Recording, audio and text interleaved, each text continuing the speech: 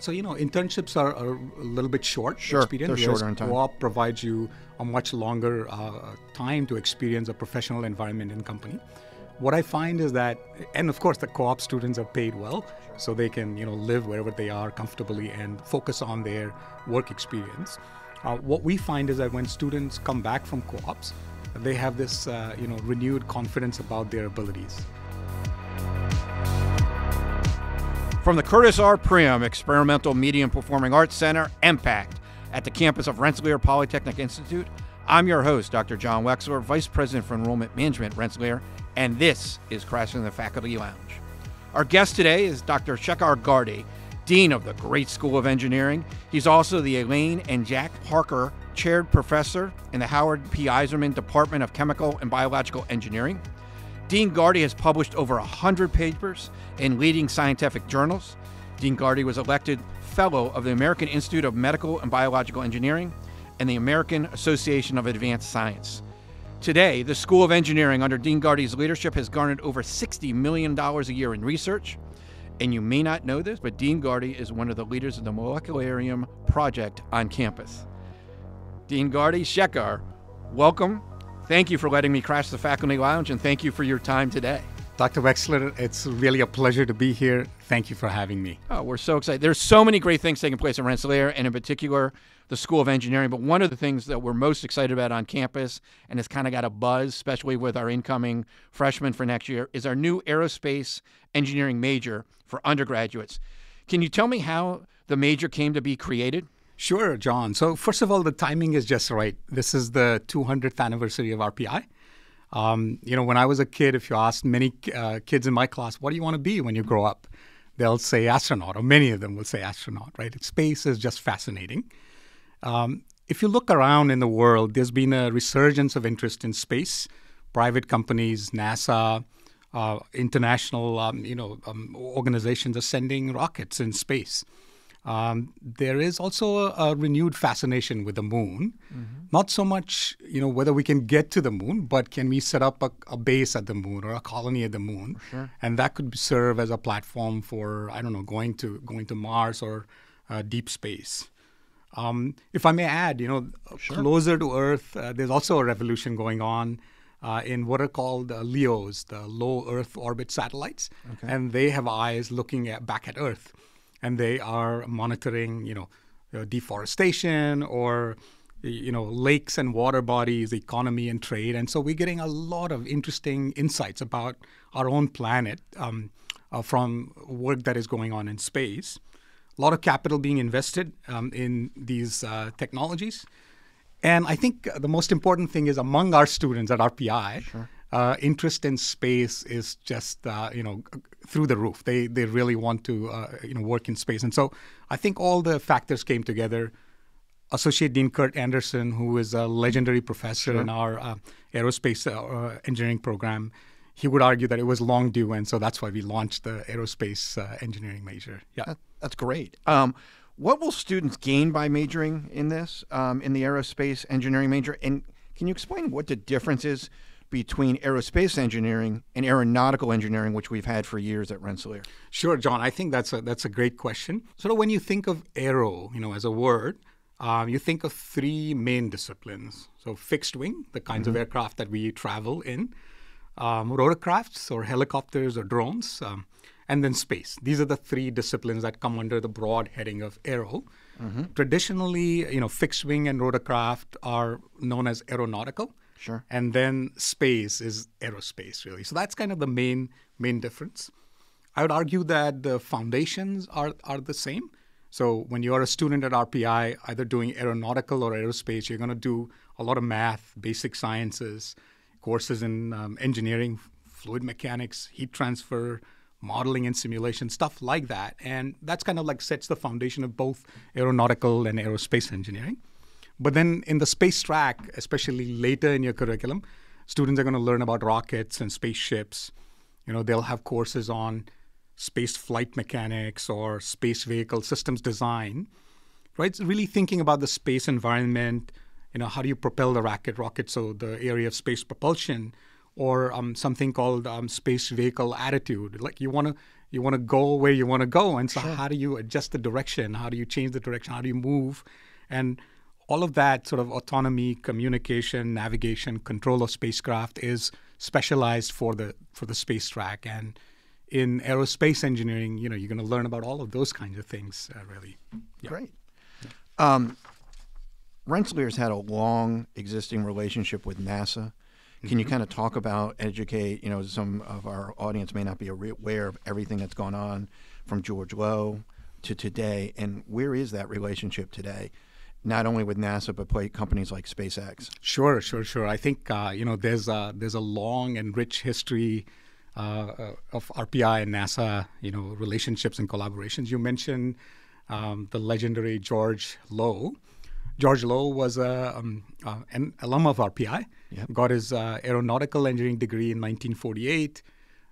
Went to work for industry, but came back immediately to get his master's degree and got his MS in 1950s. And then, worked as a chief of manned spaceflight at what is now known as the Johnson Space Center in Houston, JSC. And, he was really the man responsible for putting man on the moon as part of the Apollo project. He was really chief of manned spaceflight of that project.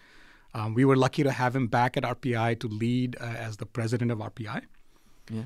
There's other long relationships. So Sure. 3 of RPI graduates have become astronauts. Right. One in Apollo mission, another one in Atlantis, and most recently you might know and met with him, G. Reed Wiseman, who I think was in 2014. He was at the International Space Station. Right. He's class of '97. Yes, electrical engineer.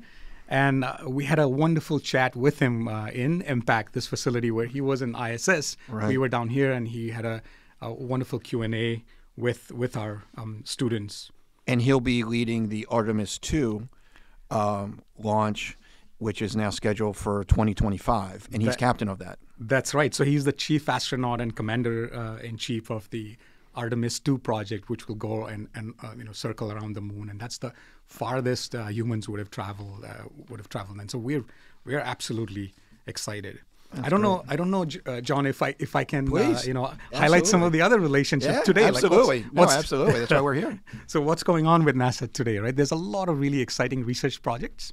So in our chemical and biological engineering, Professor Joel Plosky, who's the head of the department, working with Pete Wehner, has for the last 2 decades has sent experiments in space, learning about how fluids move around in space and microgravity, so that on Earth we can use that understanding to cool our computer chips faster. In our biomedical engineering, Professor Liz Blaber has sent biological experiments in space trying to understand accelerated aging in space environments. And she's learning a lot from that so that on Earth maybe we can slow the process of aging. In our mechanical and aerospace, Professor Amir Hirsa has developed a really cool experiment. You can have droplets in space. You can shear their surfaces and study what molecules really do at surface. So there's a lot of really cool things going on today. Wow, that's great. With NASA. And then I want to give a plug for one more alum. Sure. Dr. Balram, who has a master's and PhD from our electrical engineering. And he really was the originator and then the chief engineer of the Ingenuity project. So you might know NASA sent a rover and a spacecraft on Mars. Sure. And there was a drone as part of that mission called Ingenuity. Okay. And it flew, it made many, many tens of flights until very recently. And Dr. Balram was the chief of that idea, really. So cool, lots of cool things going on with NASA. That's great. Yeah. The School of Engineering is known for having students take part in internships and co-ops. Can you talk about what opportunities will be for aerospace majors, but then what you've seen change for the opportunities for all engineering students, both, all around the country and around the world, when students at the undergrad level have opportunities to do unique experiences through our ARCH program or outside of ARCH? Sure, John. I think this is a great question. So, as our economy, grows, there's increased reliance on advance of technology. So STEM majors are obviously in very high demand. Thanks to the ARCH initiative at RPI, we are requiring every one of the students at RPI, whether they're humanists or architects or an engineer, to get an external experience, co-op, internship, independent study, and so on. And so as a result in engineering, there's been significant growth in co-ops and internship opportunities. If you're in space or aerospace, then you can imagine going to NASA, either Johnson Space Center or Jet Propulsion Lab, Goddard, or you could work for Lockheed Martin or Boeing or SpaceX and other companies, United Launch Alliance. So really a large set of opportunities are opening up for our students who want to do these. Yeah. And at the co-op level, they can be compensated, at a very high level. I've had students tell me for a 12 to 18 month experience, they could get $32,000 to $40,000 plus housing, depending where they're going.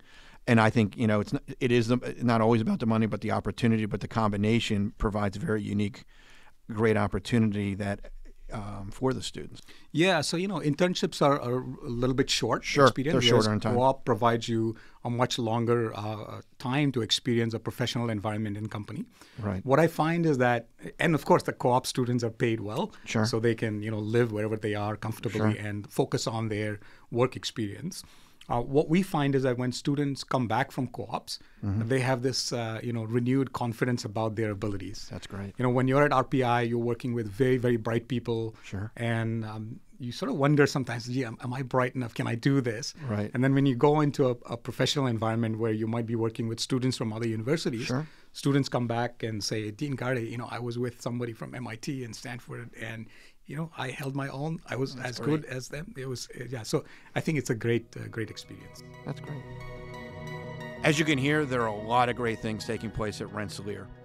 Rensselaer is located in Troy, New York, and our admissions office is open 6 days a week for visits. We'd love to have you come and visit and experience all this for yourself. To do so, you can go to go.rpi.edu/visit. To register to come to campus for a visit, go.rpi.edu/visit. Thanks so much for tuning in. We'll see you back next time as we continue our conversation with Dean Shekhar Garde. Until then, I'm John Wexler, and this is Crashing the Faculty Lounge.